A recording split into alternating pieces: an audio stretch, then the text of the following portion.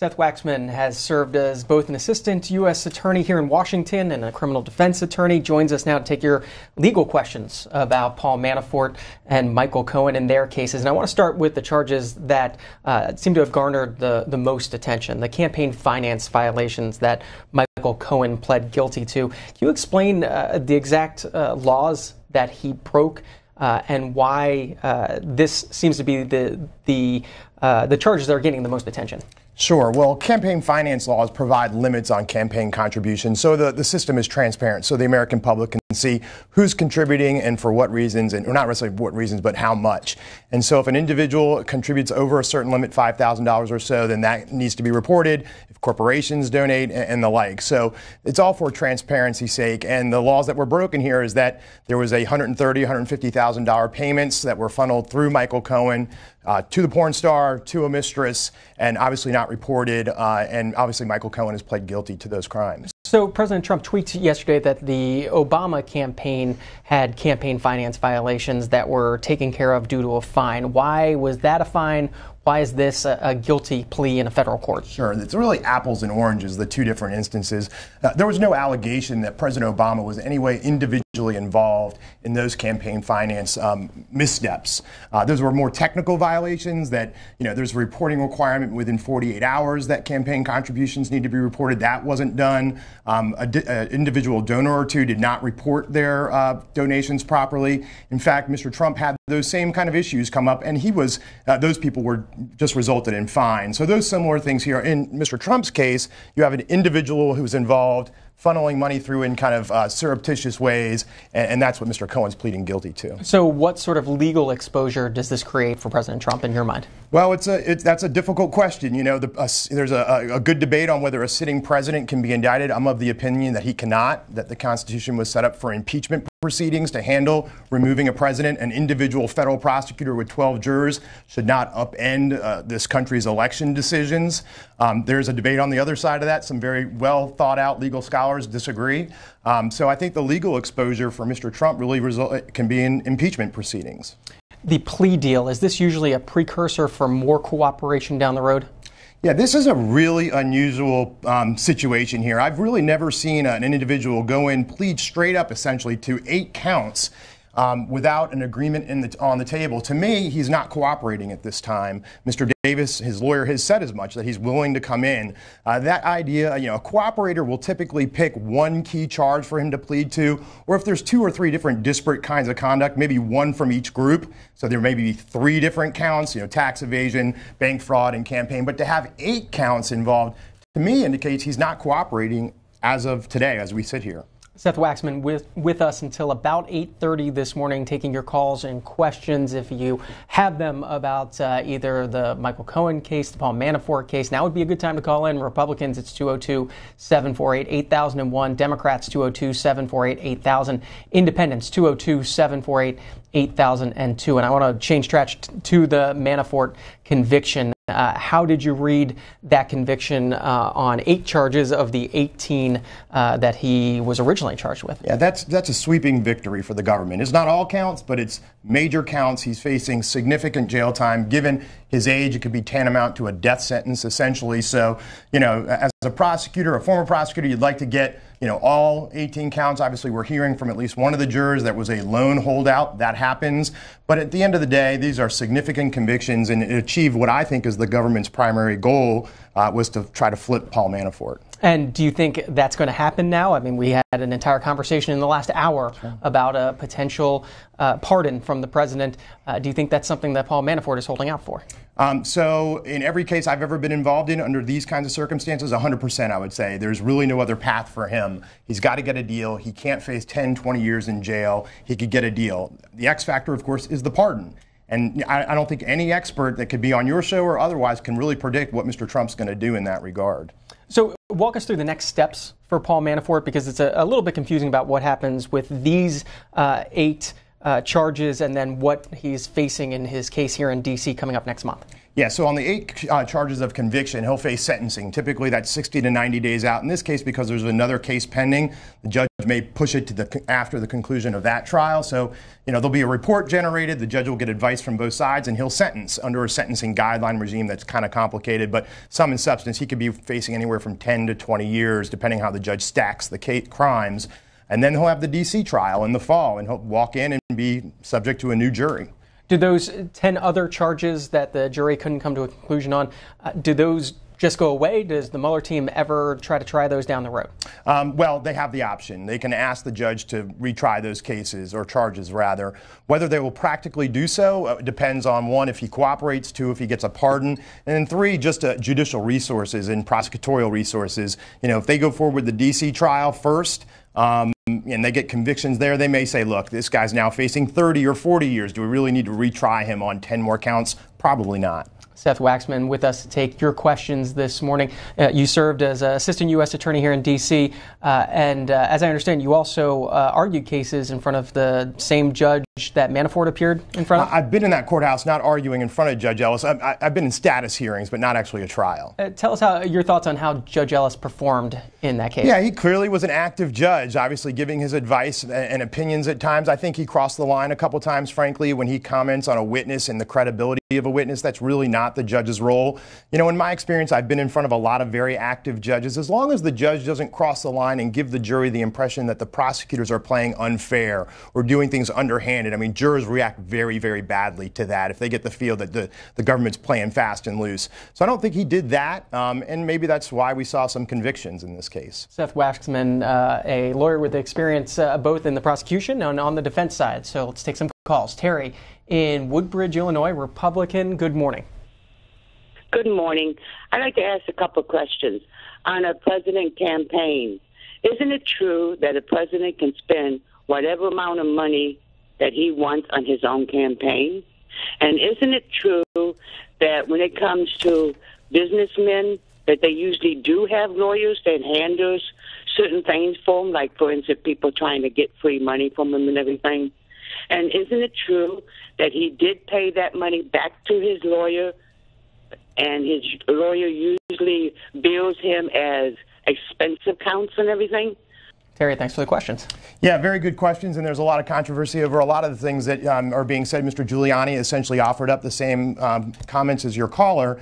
The reality of it is that while a candidate can spend as much as they want on their campaign, they would have to disclose that. And so there would be accountability in that regard. And when you look at this matter, the money that that Mr. Cohen paid at Mr. Trump's direction, according to Mr. Cohen, was done for payment to porn stars and for mistresses.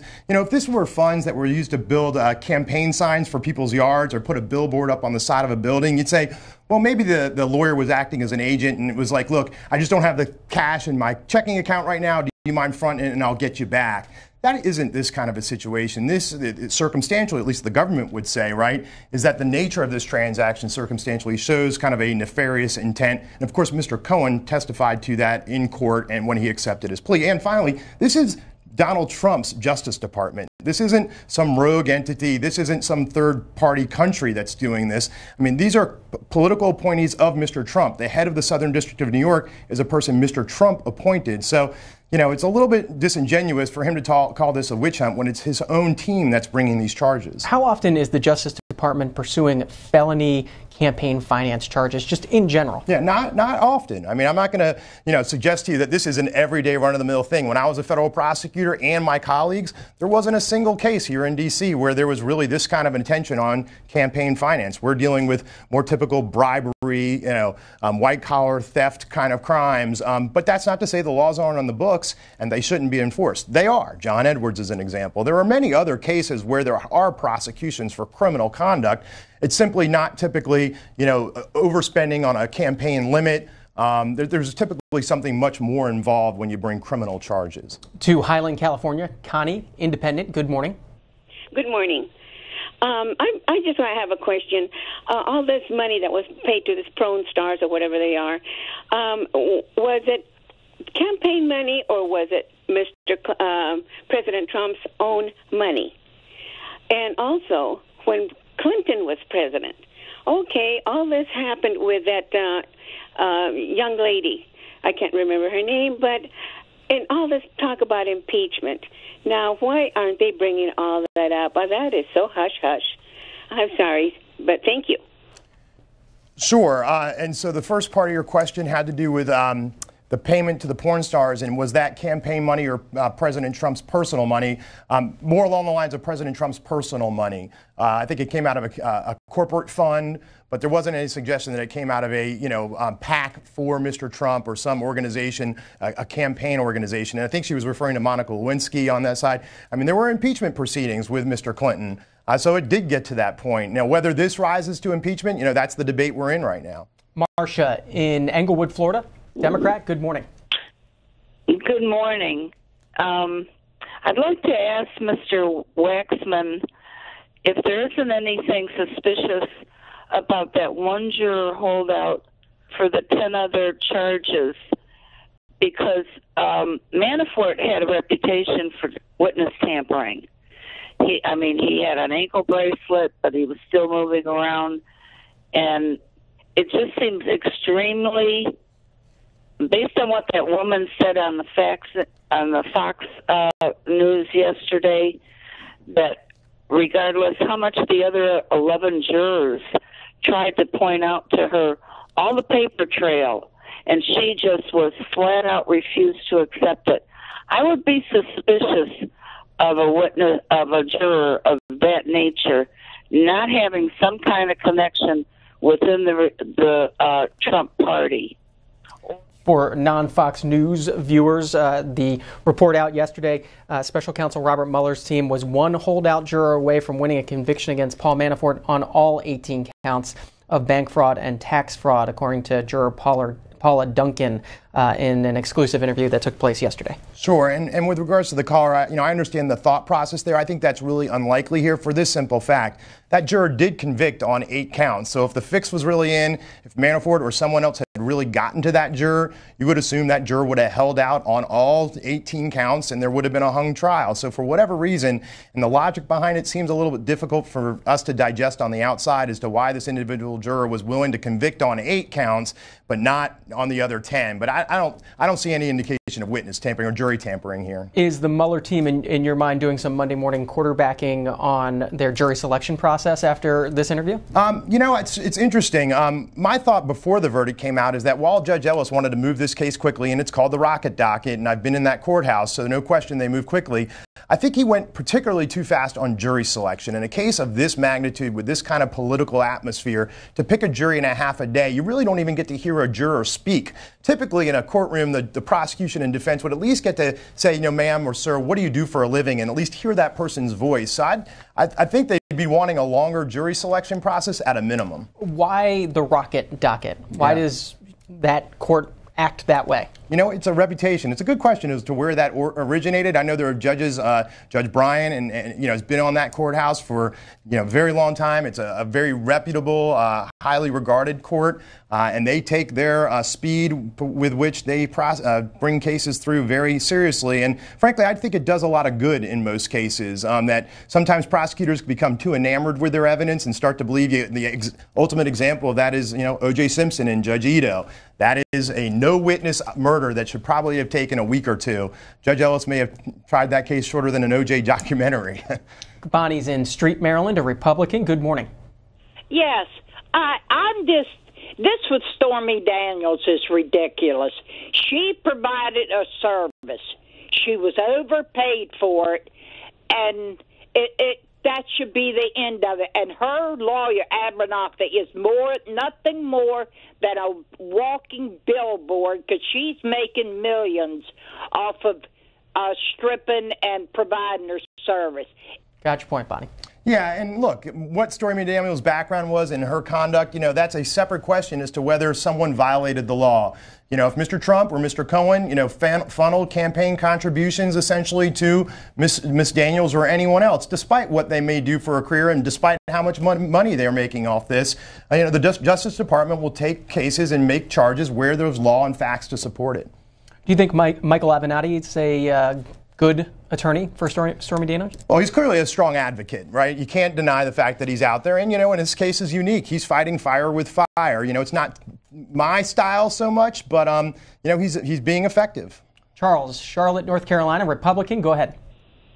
Morning, John. Mr. Waxman. It just seems like it seems like a sign of desperation to go back and look at white-collar crimes that happened many years before these gentlemen, before the campaign, to go after. It looks like that Mueller is squeezing anybody that has any connection with the Trump campaign on unrelated charges. I mean, we're talking about taxi medallions. We're talking about payments to Playboy models. But there is no Russian collusion after 2 years. I mean, we keep looking for something. I think that if we had squeezed the Clinton campaign and Tony Podesta and John Podesta and all these people around the Clinton campaign as hard and as tough as we are, everybody in the periphery, just to go after everybody and try to squeeze them for any information about missing emails, that we would have a different outcome on that investigation. Also, with Chris Collins, let's talk about Nancy Pelosi's insider trading. We let her go, and then here we are. Suddenly, we have telephone. Charles, and we start because he's a supporter of Trump. So, Charles, we're going a little in and out there at the end, but I think we got your point. Yeah. So on the idea of desperation, look. In my opinion, in my experience, conspiracies don't drop out of the sky in the spring of 2016. There's a reason why the Russians were willing and felt comfortable to reach out to the Trump team. And there's a reason why the Trump team felt comfortable entertaining those calls. And oftentimes, in my experience, that's because there's a backstory. And what we saw in the Alexandria court, while not directly related to the months leading up to the election, can provide the background as to why a conspiracy starts and why people are comfortable working together. So I don't think it's completely disjointed or disconnected what we heard in Alexandria from the Mueller investigation. And just one of the other points on squeezing individuals, I mean, I know that has kind of a pejorative sense to it, but that's what federal prosecutors do. I mean, if there's people that are caught up in criminal conduct and those people can provide information on other investigations, that's the meat and potatoes. That's how federal prosecutions work and how investigations occur. It's in the context of the president potentially here, so it's obviously getting a lot of attention, but that is happening every day in every jurisdiction in this country right now as we sit here. The caller brought up Congressman Chris Collins. In your mind, who's got more to worry about legally, Congressman Chris Collins or Congressman Duncan Hunter? Wow, that's a tough, which one? Mr. Collins or Congressman Collins, that seems to be a pretty lock-solid case. On the other hand, and just, knowing the details on the other matter, I would not want to be in either of their shoes. And, as a defense counsel, you'll have to be pretty creative in both situations. Anthony is in Virginia Beach, Virginia, independent. Good morning. Good morning, John. Good morning, Mr. Waxman. A couple of things. One, those so-called ladies that he had an agreement with, to me, it's nothing short of blackmail. If we agree to a contract, but you come out wanting to do something along those lines, to me, clear up. That's blackmail. That's number one. And number two, my suspicion is Attorney Mueller is not going to find anything. Why do I say that? Because it's going to lead right back to maybe nothing short of the former president. It's going to lead back to Hillary Clinton. It's going to lead back to the FBI. And that is not what they want. There's no way that they're going to find any collusion without it leading back to the original source, and that's where it's going to come to. Sure. So on the blackmail idea, frankly, non-disclosure agreements are signed every day in this country, in all kinds of contexts. We might not feel good about it, but people separate from their companies all the time and agree not to speak ill of individuals and agree not to bring any civil actions against them. That happens all the time. And, there are reasons why those may or may not be enforceable. I think we've heard a lot from Mr. Avenatti on that point. But then as to, the Mueller investigation not coming up with anything, obviously that is a constant refrain. It's a witch hunt. It's, a hoax. What I would say to that just generally is we don't know. I don't think any of us know. Mr. Mueller is sitting on whatever evidence he's sitting on. I think that everybody should hold judgment until we get that report, and then we'd be educated and can offer up what I would consider more, a more pointed criticism or critique of whatever he has. That witch hunt refrain came up again last night in the 1 a.m. hour on the East Coast from the President of the United States on his Twitter page. No collusion, rigged witch hunt was the president very late last night. Less than 10 minutes left. with Seth Waxman, taking your questions about the Manafort investigation and convictions, about the Cohen guilty plea this week. Time for a few more calls. Republicans, it's 202-748-8001. Democrats, 202-748-8000. Independents, 202-748-8002 if you want to join the conversation. As folks are calling in, I did want to ask about the Cohen guilty plea. Why was that case moved through the Southern District of New York? What was the legal reasoning there? Yeah, so Mr. Mueller has a mandate to investigate Russia collusion, essentially, or a conspiracy in leading up to the election. He obviously made a determination that this was significantly separate from that it was more properly prosecuted by a separate office. And what does that mean for what happens going forward? Are they still cooperating on evidence gathered and what they can charge with, depending on which court they're in? Yeah, 100%. Anything that any federal prosecutor does, they can share with others within the Justice Department, can share with state and local officials, assuming there's an agreement there. But everything that's going on in the Southern District, we should all assume is going right to Mr. Mueller's office, whether it's daily, probably more kind of measured out than that. Maybe they have a weekly call or something, unless there's something really momentous. But, whatever's happening in SDNY is being funneled back to the Mueller investigation. Tom is in Clinton, Massachusetts, a Democrat. Good morning. Good morning. The question I have, if money is speech and corporations are people, aren't governments people?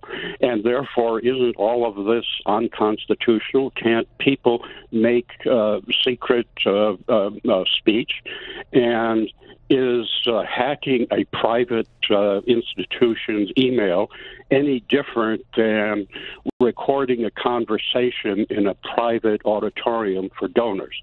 So, Mr. Kavanaugh in the Supreme Court, might we not see 5-4, the whole campaign contribution law totally thrown out as unconstitutional? What do you think? Some big legal questions there for you. Yeah, those are good ones. So a government is not a person under the law. So there really are different regimes of legal standards. And there is speech, donations have been determined to be speech for almost a mid-1970s now by the Supreme Court. And that does apply to people, individuals, human beings like you and I and your callers. It does apply to corporations, different standards for government institutions. And then the hacking and recording a private conversation, really kind of apples and oranges again. Hacking, of course, is unauthorized intrusion into a computer system. Recording a conversation, some states you have to have both parties' consent. Other states you can have one-party consent. So the recordings by Mr. Cohen here in D.C. is a one-party consent state. That's why there wasn't a law violated there. And in an open public environment like an auditorium, you don't have a right of privacy. So right now, this is being recorded. I don't have a right of privacy to this conversation. So I think, again, that's apples and oranges. On the one-party consent versus two-party consent for recordings, are most states one-party consent?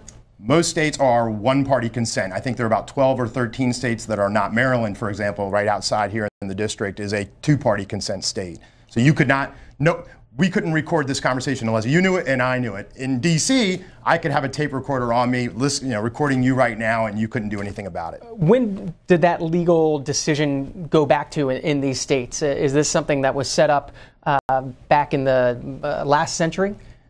After Alexander Graham Bell? I'm not really sure. That's a good question. I'd have to look into when the states adopted these laws, why some did and why some didn't. My clients are always asking me, what can I do today? Tina is in Cropwell, Alabama, Republican. Good morning. Gentlemen, good morning. And one-party consent, who are you consenting with? That just seems folly. I have an observation and a question. It seems that every time President Trump speaks, there's an element of truth to what he says. And if he's trying to avoid something, wouldn't he be changing a story if he were lying? Then I have a question. If Mueller is investigating Russian collusion in our elections, where in the world is the investigation into the hacking of the Russians into the DNC computers, to John Podesta, to Uranium One with Hillary and Bill, with them getting how much, $225 million from the Russians? Please help me understand this. Sure. On the last question about the investigation, Mueller into the hacking into Podesta and the DNC emails, I think that very much is a part of what he's looking at. I mean, I think that's fundamental to a lot of what's going on. Obviously, those emails were part of the quote-unquote dirt that was being offered on Hillary Clinton, potentially in exchange for a reduction or elimination of sanctions on Russians. So I think that is really in the heart of it. The idea of, wouldn't Trump be changing his story? I mean, I think, it's fair to say that he does change his story a whole lot. And just, not to be coy or flip about it, but as a former federal prosecutor, that is, and prosecutors receive jury instructions on this from judges all the time. It shows consciousness of guilt. A jury is allowed to consider a changing story, a prior inconsistent statement, to go to the state of the mind of the defendant if someone was charged. So these changing stories, I think, are very difficult to digest for the American public, and from a prosecutor's perspective, is evidence. You're a former federal prosecutor. How many years did you do that? 13. And did you have a specialty? So half the time violent crime, half the time fraud, public corruption, the stuff that we're kind of talking about now. And why did you turn to criminal defense?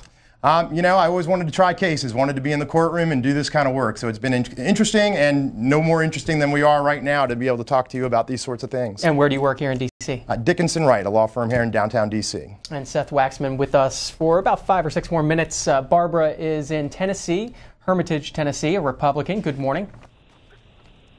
Hi. I just wanted to ask either one of you, do you know what really started this off? It was when Mueller was turned down for an interview for a second go or a third go around, however long he was FBI director. But that was when he was turned down. And the very next day, Rosenstein and Mueller started this special investigation. And do you know that?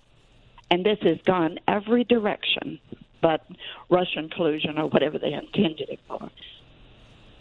Yeah, no, I mean, that is a constant refrain we'll hear from especially advocates for the president, and trying to be as independent and objective as I can. Mr. Mueller has a storied career. He's been a career prosecutor for decades. He was a decorated veteran, a war hero. And I will tell you, he worked in the U.S. Attorney's Office here in D.C. where I worked. He was a little bit earlier than I was by about a year or two. But, by all accounts, from people I know personally that know him well, he is of the highest moral character and integrity. And I think the timeline that your caller laid out does miss a number of important steps before Mr. Mueller was actually appointed to be the special counsel, and obviously selected by Rod Rosenstein, not Donald Trump, obviously. So I think there's a number of steps that are missed in the analysis. Have you ever met Bob Mueller? I have not, personally. I have not. Did you know Rod Rosenstein? I did not. Both, I'm speaking only through reputation, but I do know a lot of people that know him, and I have a lot of respect for the people that I'm referring to in my head. Do you know any of the attorneys that are currently on that Mueller team that's working on this probe? Yeah, I do know several of them, and from my experience with them, they're also a very high moral character and really are doing things as career prosecutors do, because there's law and facts, and that's it, and wherever the evidence leads them. What do we know about how they do that job? Where they work out of? Are they in D.C.? Are they in that courthouse in Alexandria, Virginia? Give us a sense of a day for them. Yeah, so they're here in D.C. The special counsel's office is. A day for them, I'm speculating a bit because we don't know a whole lot. I bet you it's early and runs late. I can tell you Mr. Mueller is notorious for having very, very early meetings. When he was at my office, a good friend of mine was reported to him directly, and I will tell you that when you walked into Mr. Mueller's office, you better have your ducks in a row. It's about a 3 or 4 minute meeting that you better make your points. If you're wrong, you're going to regret it, and if you're right, you better be able to back it up. It's a no-nonsense atmosphere. Maxine in New Baltimore, Michigan, independent. Good morning. Good morning, gentlemen. Thank you for taking my call. In respect to this Cohen and Manafort case, I look at this as two little parts of a jigsaw puzzle. This whole mess in Washington frightens me. It really, really frightens me that these people with the power can force people to do what they want them to do to obtain their end, which is to impeach and get rid of Trump and negate millions of people's votes. That is frightening to me. If they can do that to these people who have money, like Manafort and Cohen, in their millions. What will they do to average lunchbox Joe or Jane like myself? Maxine, is it the special counsel that you don't trust specifically, or is it the entire Justice Department? The entire Justice Department, everything that is going on, it's plain on the face, you know, it is plain that they. What do you think of the Attorney General, Jeff Sessions? He's not doing anything, you know, really. In what way? I don't know. I don't know why he's silent, but it's frightening what's going on in our country. It really is frightening to me as just a plain citizen who's watching all of this and seeing it. Yeah, I mean, that's a sentiment that even by polls is in 30 to 40% of the country. So it's a voice that's out there, and it's one that, you know, everybody has to recognize. And of course, Mr. Trump relies on in large part. You know, I guess part of my comment would be is, you know, we haven't seen all the evidence. You know, I will just tell you that we are seeing the tip of the iceberg of what Bob Mueller actually has. So, you know, with all respect to the callers and the people out there that, you know, are part of that 30 or 40%, I would ask to hold judgment and to see what is actually there. And if it's at the end of the day, the evidence isn't there, it's my opinion that the case won't be brought. But, you know, just in one last thought is, you know, what would your caller and others talk about today about Richard Nixon? Was he, you know, wrongly indicted or as an unindicted co-conspirator? Was he, you know, objectified? Was he unfairly treated? Or was it a person who, you know, stepped away from the office because he was about to be impeached for righteous reasons? And if the people will agree that that was a righteous series of events based on the conduct, hold judgment here. How concerned is the Justice Department, Attorney General Jeff Sessions, an assistant U.S. attorney, how concerned are they about public trust in the justice system? 100%. I mean, morale is not good. You know, to have the leader of the country, the leader of the Justice Department, every day calling the Justice Department a witch hunt. You know, specifically identifying prosecutors and agents and you know, the Attorney General himself and calling them not men and degrading them this way. I mean, I just suggest that if you thought about where you worked every day and if your boss came in and treated, you know, your senior staff, you individually, how would that be an environment to work? But the good news is that I believe that those line prosecutors, those, you know, career prosecutors and agents will follow the law, follow the facts, and take it where it leads them. Give you one more call. Daniel's been waiting a while in Chicago. Line for Democrats. Go ahead, Daniel. Good morning. I find this comical, that this is totally ridiculous, that I have to sit here and know that 40% of America is this backwards. They act like they don't see that this man lies to them every day, changes his story left and right, degrades his own Justice Department when they don't do what he expects them to do, which is cover up for him. Everything he does is criminal. Everybody around him is criminal.